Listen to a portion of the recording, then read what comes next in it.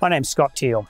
I'm the founder of TOKO. I'm also the DLA Piper representative on the Hedera Governing Council and a member of the Hedera board.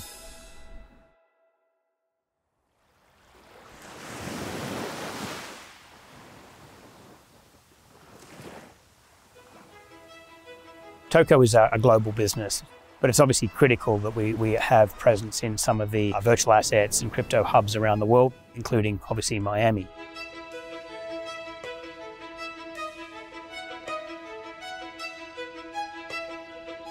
So TOKO is a wholly owned subsidiary of DLA Piper. What I was looking for was the opportunity to create a complementary technology that could be delivered in combination with legal services to provide something that clients want, but isn't necessarily available either from a traditional technology business or indeed a traditional legal business. So that was the origin and the sort of rationale for creating a very complex sort of next generation blockchain-based Web3 company within a law firm, because it isn't necessarily an obvious connection at first blush. It was a business that was incubated as part of the firm's Radical Change initiative, where we were looking to develop non-legal services businesses within the structure of the law firm, but in a way that allowed us to do something that was more than law, but also complementary to the delivery of legal services. One of the ambitions around TOKO is actually to democratize finance. TOKO, in combination with the legal services, actually provides clients with a solution or an answer to the question, how do I fractionalize or do fundraisings or issue virtual assets in a way that is compliant and also technologically sound?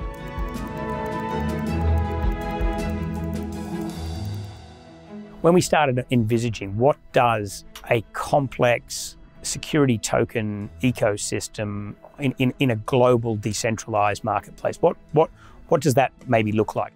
And the presumption that those global financial centers that exist today in the traditional world are going to be the same ones in that new world, I think is a presumption that needs to be challenged. And then we thought to ourselves, so if that's where we want to get to, what is the technology platforms we need to bring to bear on that problem?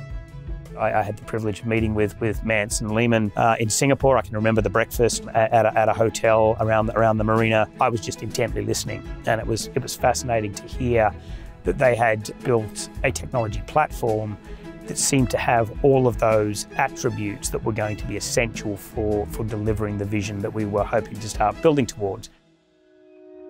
And to put some points around what that meant at the time and what that looked like, it was things like the scalability. You need a protocol that's going to be capable of scaling to deal with that transaction volume. There were other features like the level of security. The consensus layer is important. I think there were other things like the stability of the network, like the fair ordering and timestamping. These were the attributes we're going to need when this global decentralized marketplace for security tokens takes off.